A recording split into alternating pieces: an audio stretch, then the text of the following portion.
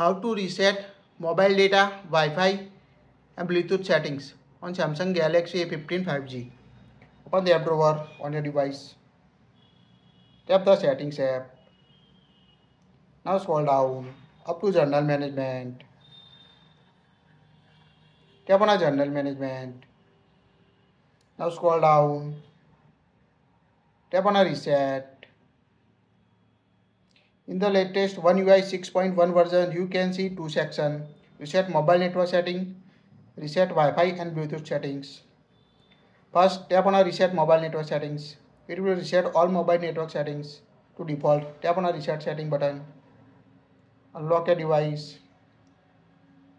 Tap on reset. Now network setting reset on your Samsung device to default configuration. Go back. Now tap on reset Wi-Fi and Bluetooth settings. It will remove all your saved Wi-Fi network and Bluetooth settings.